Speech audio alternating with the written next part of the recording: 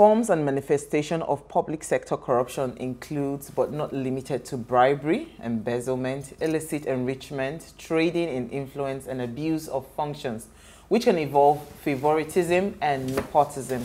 It was also observed that many of such as lack of transparency, moral laxity, weak government institution, unemployment and poverty, etc., were significant factors stimulating corruption within the public sector in Nigeria. Now, is it possible to eradicate these corrupt practices within the public sector? That's the question for tonight. And if it is yes, tell us how. Oh, Lami is making me laugh today. So please let us share what you have to say. Remember, you can join this conversation. Send us an SMS or WhatsApp to 081-803-84663. All right, so before we even go into the conversation, if it is possible to truly eradicate corrupt practices in public sectors, I wanted to ask a question. Why do we even have corrupt practices in public sector? And I'll hear Uti because I've not heard her in a minute. Let me come to Uti. If you can hear me, Uti. Yeah. Yes.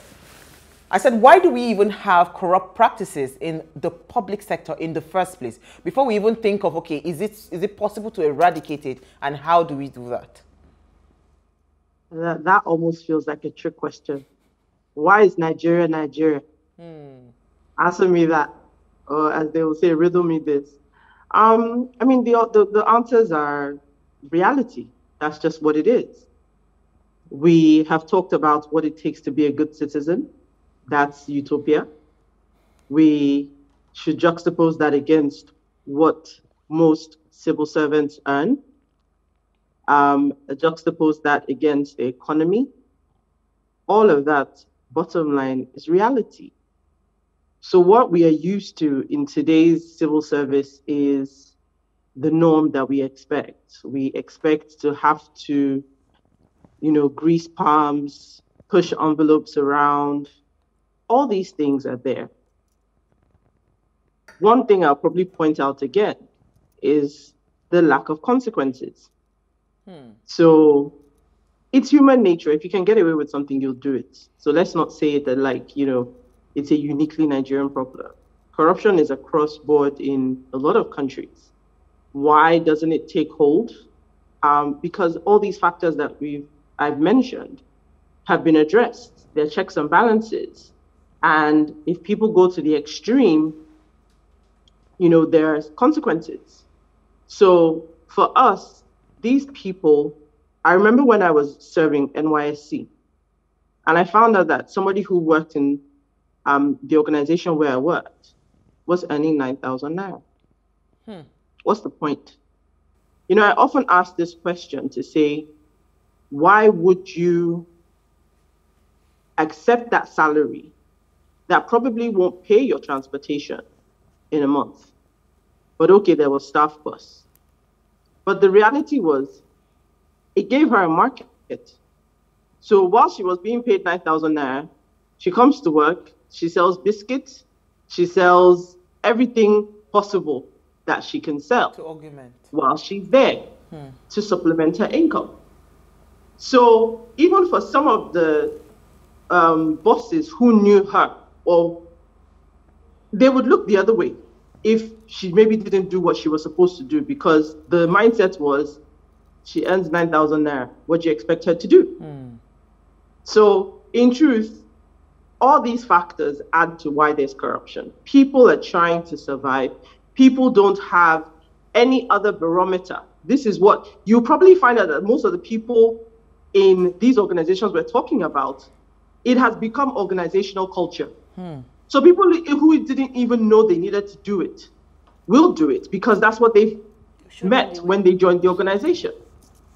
So it takes the few, and I'm sure by the time you tell your story today, maybe that's what we will hear, because I've met a few as well, of exceptionally principled people who sit in their jobs, do a good job, and get on with it. But they are one in a million, and that's the truth. So that's where we find ourselves. Absolutely. I like the way you have really capped it, because I was looking at it. I've been calculating why why is there even corruption in the first place? And those factors you called is really, really important, especially that remuneration. Because you would wonder, why would you accept a salary of 9,000 naira, for instance, if you know that even your transportation costs from that place to work back and forth for the month, it doesn't cover it. So it just tells you that the person does already understands that at the back of their mind, there's somehow, some way they would do some things, cut corners to make money. And this thing cuts across even private sectors, not only even, public sectors. Private businesses, you're in a place, you're earning 20,000 naira salary, right? Because you know that you can always get money from other things within the organization. So people do that a lot. But I want to hear your thought, Lami. You know, why do you think we have corrupt practices, you know? Uti has said it all. Yeah, she has said it all. But there's something you always say when you talk about institutions. So probably that's what I am thinking. Do you think the institution play a strong role in terms of the structure, the institutional bodies? No, I think corruption weakens the institution we have in Nigeria. I don't think the institution encourage corruption. Okay. Because apart from what, in addition to what Uti has said, to go back to what she has said, remuneration is a key role, plays a key role in and the economy as well. Yes. Yeah. Then the bureaucracy in the public sector. It is too much. Ordinarily, that you want to go to the lands registry to register your land, which is to give government revenue. You spend so much, not just the money, the time, the energy. So it's something that should take probably about 2 months, you can find yourself spending 10 months. So in order to cut all these bureaucracies and all that, you have to pay somebody to cut it. So if you come to me now to say, please, can you handle my perfection of title? I charge you a lot for it. And when people hear like, why and all that, apart from the statutory fees that they're supposed to pay, I tell them, we have to pay for PR. That's what I meant. PR, from one table to the other. And I can tell you, it is endemic. From the gate of any public institution, you are supposed to roger to the highest authority. What is roger? It's all PR. It makes my work difficult. Of course. Because it makes it more expensive and it takes time. You have to. So I think that remuneration, government should strive. And I think the other issue is how they employ. In those days, maybe I wasn't born then, but when my parents used to stay, there was a pride for you to finish school and work in the civil service. Because they used to employ, the brightest. But now the dumbest go to the civil service. Oh my gosh. It's the truth. You hear people, you come out with a third class, go and get employment with the government. They just second you to the government. You can work with the private government. Whereas it's the public sector that is driving the economy. They are the drivers of the economy. They are the ones making policies for the private sector. So why do we have to have the dumbest? So it's lopsided. So you see them, they don't even understand what they're doing.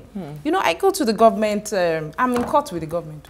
Because they took my brother's car and they didn't even understand. I had to seek out, please, can I see the legal department of this ministry? I went to see the lawyer and he was saying absolutely nonsense. And I said, probably you don't know, I'm a lawyer, and I readjusted. I was saying nonsense. And I said, you know what? People were begging me, just pay the 50K. I said, no, I am not going to pay. We are still in court. I will see it through. I will see. Okay, so you see that thing you just said now, seeing it through would have been also part of the factors that has encouraged corrupt practices over the years. Where people say, I beg, I'm too much in a hurry. Now, I'll tell you what happened last night. My husband was coming back on the way from the farm. Police people stopped him. And honestly, we had just brought the car from the mechanics. So the document, he had the soft copy on his phone. But the physical copy, he had printed it out and forgot it on the table because you know sometimes we clear out all the documents when you want to give the car to the... So he tells this policeman, see the documents. It's just that I don't have it physically. He must say, they see paper, they see online or whatever. It's okay, no problem. So while they were there seated, so different cars were just coming, they were paying price. So they saw the way my husband and his brother, they were looking at them, collecting bribe from A, from B, from C, from D. They were just looking at them and looking at them. So they were waiting because they were not in a hurry to go anywhere. The next thing, by themselves, they now went and met them. Please, want to buy people Coke? People come and be going. He said, no. Say, no, come and be going. They are gathering evidence. Do you understand? Because it now looked like, again, because the car has my press sticker on it. Okay. So it now looked like, again, you know, this one, are you sure there's no hidden camera somewhere? On the ground. Yeah, so you see, sometimes, you know, that ability, so I just wanted to harp on what you said. That ability to wait it through, that you say, you know what? My getting tired. Yeah, he will be tired. That is the thing, because Nigerians tire you out. I have to make this system. Statement. But let me hear Elsie's thought on this, and probably share your experience, you know, if you've had any with government parastatal, then I'll share my story as well. I don't know where you want me to start sharing the story from, but I think Uti and Lami has really covered it. And that bureaucracy you're talking about were created by people in the same bottleneck, in the same offices, because they want to ensure that those of us, people like me, who would say I don't have time, would not have a choice than to pay that money. You know, and I envy people. There is one of my former colleagues, you all know her, Ekene. Ekene will tell you that she will not, she will not give a bribe, and she's not joking.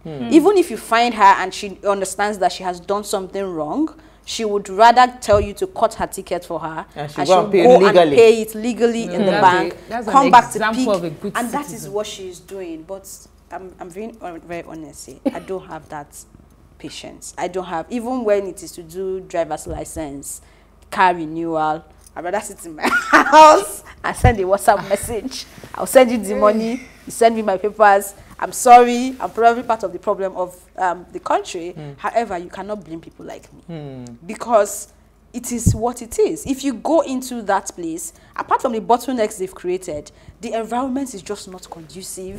You see people talking and to they are you very rude. Extremely So I remember rude. when I had to, because before you see me in a government building, it means that I have to. There is no other way around it, you know. I think it was post office, my first encounter going to pick up something that was sent to me from, you know, and I got there. All I do is I have to be in my best behavior. I smile. Same for me. Whatever you say, it's okay. How are you? Fine. Madam, I never chopped today. Do you want more? I will just say whatever I have to say to make you feel good, because at that point they act like they are God. They are the gatesmen to the gate of heaven. So if you don't respond to them, they know you need whatever document you came there for. So they know they have you by whatever it is they feel they have you by, and they will treat you anyhow. So first and foremost, I go there with the approach of being the nicest. All the niceness I don't have, I will bring it in. I mean, it doesn't mean that. I also do that. It doesn't mean that I'm an unruly person. I am not. You just patronize them. Extra nice. You cannot go in there and they treat you as people who understand that they're rendering a service. No, they're not rendering a service to you. They are doing you a favor. And that is how they behave. So if you want to, except you have the strength to go through it. And again, going through it is tricky because because we've created this corrupted environment, it means a lot of people don't even have everything they're supposed to have in terms of car registration and all. So when they stop them, they rather, you know what, let me just bribe them and go ahead. But if you have everything and you stay there, if you're also not strong-willed or connected to a certain level, you go to the police station and they will frustrate you as well. Even knowing that you are at your rights, they will tell you, you think that now you know law, now you know I'm past, now you put us for here. Okay, so if you don't have the energy to go through all that mess because you are trying to fix Nigeria, then you probably be on my own side. So I have two stories to share quickly. I will share before we need to go on a break. Then we'll come back and open our phone lines. When Fashola was governor of Lagos State, I remember clearly when the housing unit, when he built the housing unit, the schemes, and it was time for people to go and apply. Honestly speaking, I had that mindset of, government, I beg, there's always bureaucracy and all of that. I don't think it will ever be possible. But I went to a friend of mine, towing a house, and her brother had just won the 3-bedroom apartment. So he was not telling me that. Sorry, one. Oh, you're going to pay for it. Actually. Of course, it was like, so what you do, you apply. You won the bid. Yes, you would apply. They would not do a raffle. Okay. So you win. So if your name is picked, you win. So what he now told me was that, everybody at that time was going for the 3-bedroom apartment. Let me tell you the trick, my sister. if you really just want to get the property, don't focus your mind on the 3-bedroom apartment. Go for the 1-bedroom apartment. Nobody as at that time was applying for the 1-bedroom apartment. So what I did, and the truth is, no, you didn't go to any office. You go online to the portal, the Lagos Homes portal, type all your documents. And again, the only most important thing that you needed to have was your up-to-date tax clearance, your tax papers, up to date. So I had that because I was paying taxes for my business. So I was able to, so it was not because you were famous or something. Nobody wanted to see your face. In fact, they did not see who was applying until the day they would hand over that you have won, you've been awarded a certificate. Then they will now call you to come and pay your down payment and everything and start your mortgage. It starts to run. So my point is, when we did that, everything was done online. And the people that won those bids, if you go to the estate till today, they are regular people. It was, okay, I won, Elsie, go and apply. Elsie did, she won, you know? So I'm just trying to tell you that, how was he able to achieve that? Because then when you go into Alausa, for instance, there was no such thing as bureaucracy. It's everybody, if they tell you go online, you go online. So today, I went to the immigration office. I must give a shout out to Mrs. Let me pull out her name. You know, Yoruba names, people. Let me pull out her name. But she is an amazing person. And let me tell you why I needed to share the story. Mrs. Adesokan, that's her name. Adeshokon. Shokon. Okay, that's her. So I took a picture so that you see her. She is an amazing woman. So this woman was posted to the Festac Immigration Office. She's the head in the Festac Immigration Office. And she was, so I didn't tell her who I was, you know. But, you know, when I reached out to a friend of mine that gave me her number to go and do my passport, you know, I've been telling people that I want to do passport for a long time. She said the first thing that came out of her mouth was that go online and go and do your registration. When you make payments, then you can now come to us. That was the first time in my life I would hear an immigration officer tell me to go online. But that is what the rule is right now. I still called the person that normally does for me in Ikoyi. That one gave me bill. It's okay, just pay this amount of money.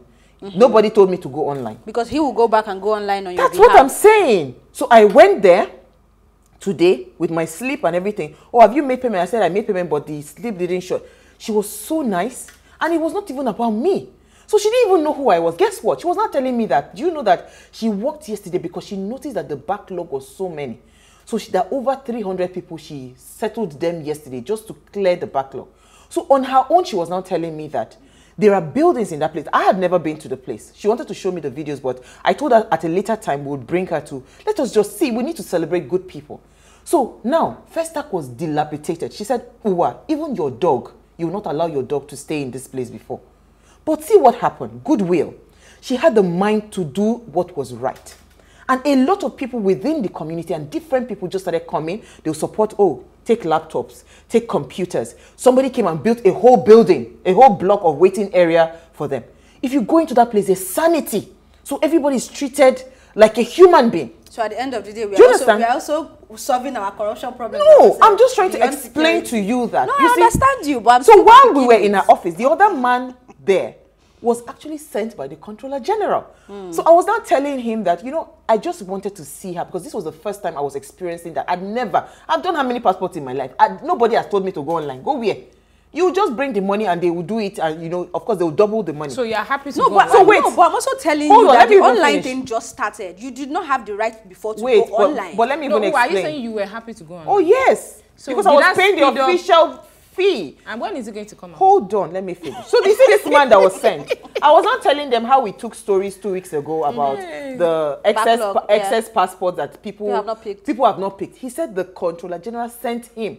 So he's going from immigration office to immigration office. So it just happened to have entered while we were talking.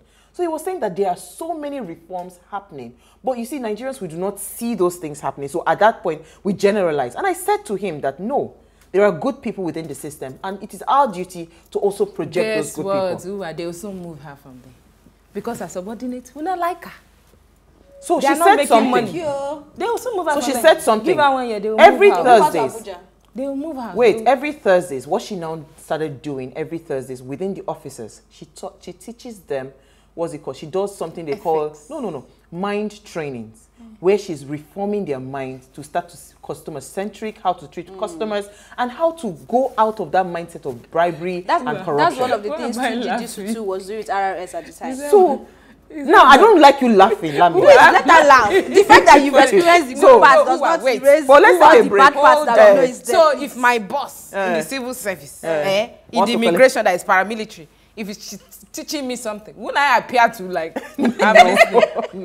Give I'm trying to tell 5 minutes of her that not being there, they will revert back. I'm trying to tell you that, you see, in the heat of all of these things happening, there are pockets of reforms that we must celebrate. Okay. And when we see people that are exceptional, right, let us also project those What is her name again? We'll take a break. Mrs. Adeshokon. Mrs. Adeshokon. You are celebrating. We are celebrating. But we have other departments. But we'll take a break. When we return, I will hear from Uti, then we'll also open our phone line. Stay with us.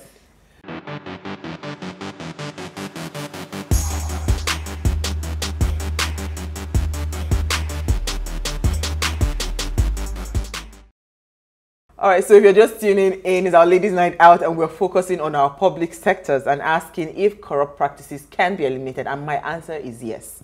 We just need to have the right person. So please let us hear what you have to say. Remember, you can join this conversation. Send us an SMS or WhatsApp to 081-803-84663. And our phone line is now open. Please, when you're calling, remember the rules.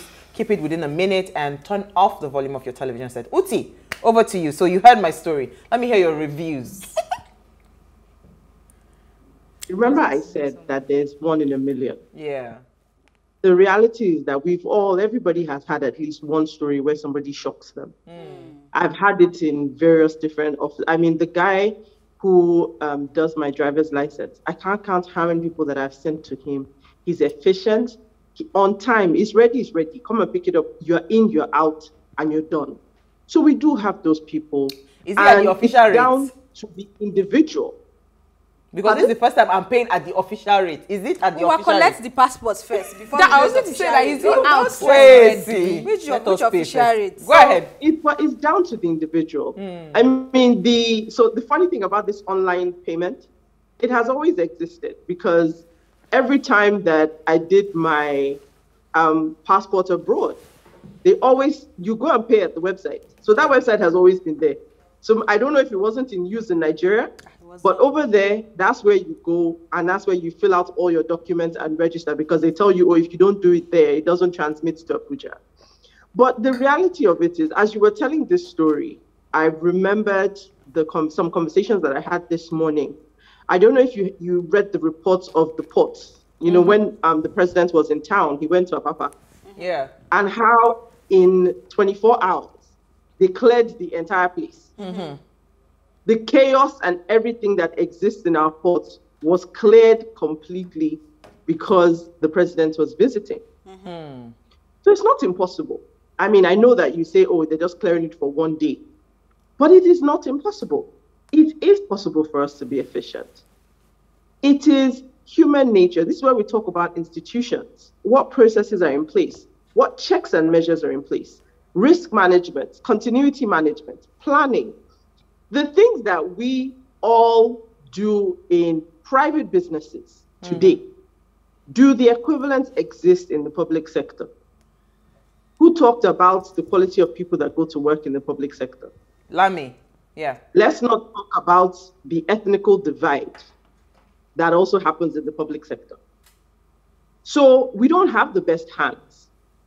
But these decisions that are made by these institutions, or these organizations, as I would rather call it, they change lives.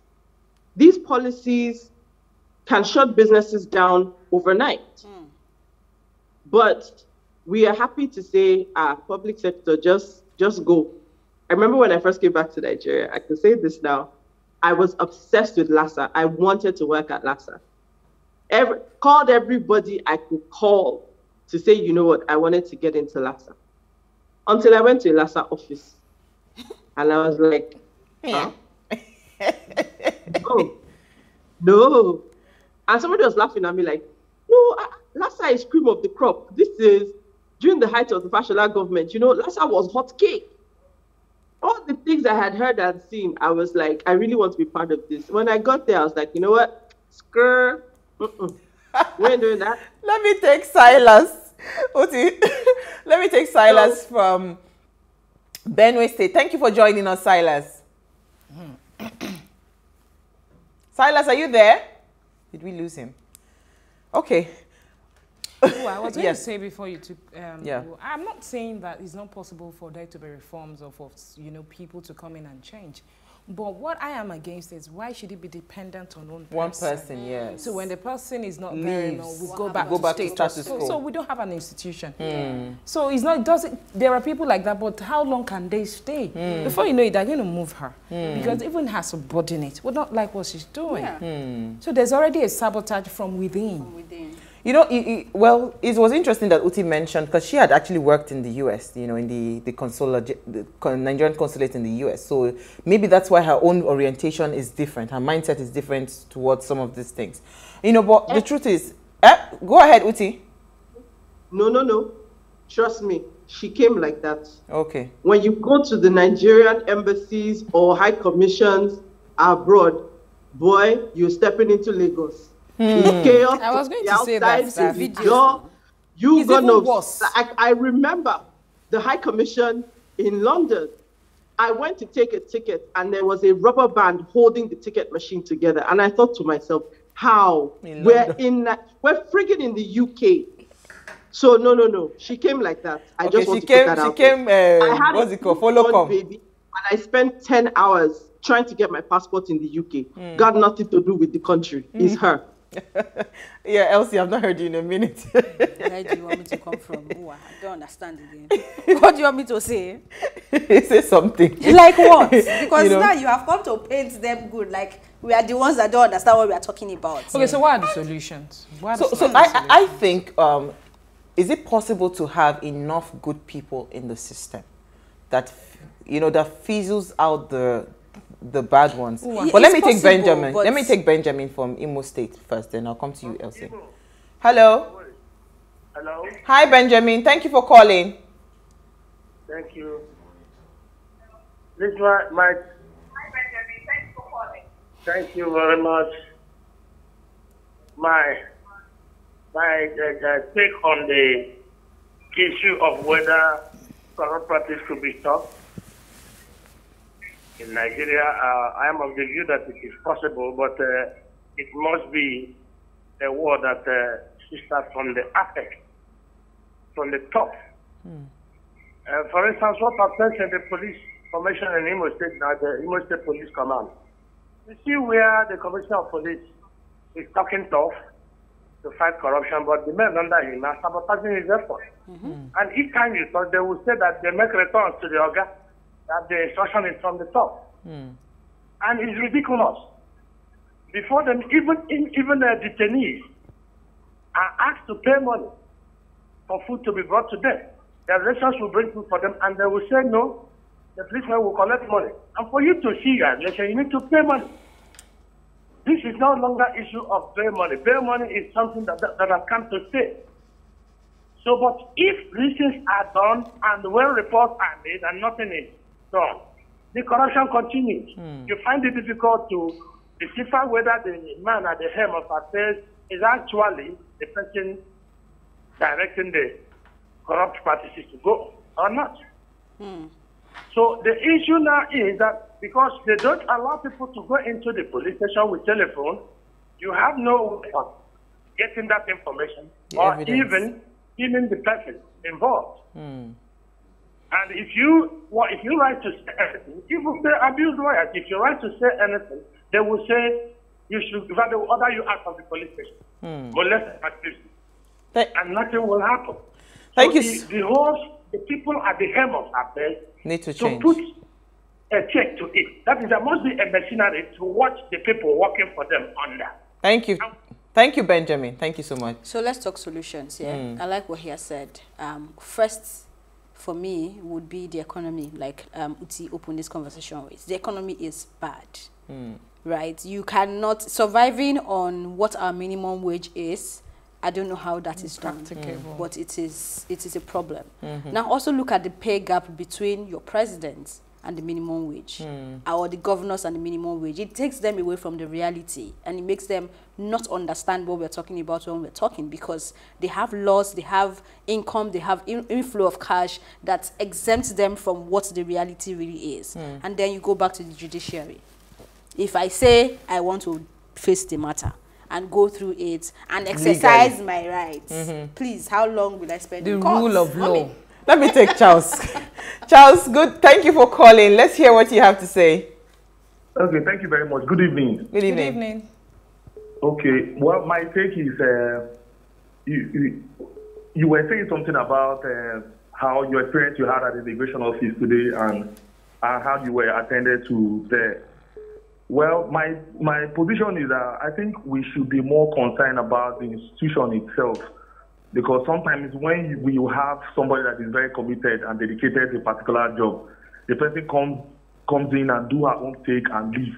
Some other person comes and you see something else. Maybe there might be corrupt parties also. Yeah. I can remember when Dora Kunili was in NAFDAC, when she was DG of NAFDAC. That place was very effective, very efficient, and every day you see NAFDAC really working. But today, in recent time, I can't even tell you who is there, as in that institution just died. So I think we should be focused more on trying to build a system, how we build an institution, so that irrespective of who comes in, there should be a laid down system or laid down procedure of how that particular system, that particular institution works. Thank you, Charles. That's a fantastic. That's a fantastic. What's it called? Solution. Yeah. Yeah. So it takes us to political will. I think that's the only thing. That's where we can start from. Where the political leaders are willing to do the right thing. If they start from there, it will definitely have a ripple effect on, it will trickle down. Yeah. So it starts from the administrative measures. They have to improve, the welfare of civil servants. The selection processes for the employment. Then they have to make it, corruption, there has to be deterrence. Consequences. And yes, and probably streamline the bureaucracies, make civil service appealing, to the younger generation, and also strengthen the judiciary. Yeah. Because I think that is where everything boils down to. If we don't have if the judicial system is in comatose, nothing can be achieved. Moved. Okay. That's why I said, sorry. Go ahead. That's why the court were, locked down for 2 months and everybody appeared sane. It was good for the political class. Because there's no way to channel your rights. This Twitter ban that happened would not have happened if the courts were on. Because I can trust that by the next day, a lot of human rights lawyers will be in court. So it lingered because of all of this. Court shut okay, down. So let me take Albert from Warren and I'll come to you, Uti. Thank you for calling. Let's hear what you have to say. Hello, good evening. Yes, thank you for calling. Yes, I was watching the EFCC chairman talk recently. Talked about fighting corruption and fighting corrupt people. Now, and I think he got it. People talk about fighting corrupt people rather than fighting corrupt. Sorry, people talk about fighting corrupt persons rather than fighting corruption. Fighting corruption means you give people food to eat. No hungry man can be faced with an opportunity to be corrupt and let it go when he has a family and people to take care of at home. I think that's where it is.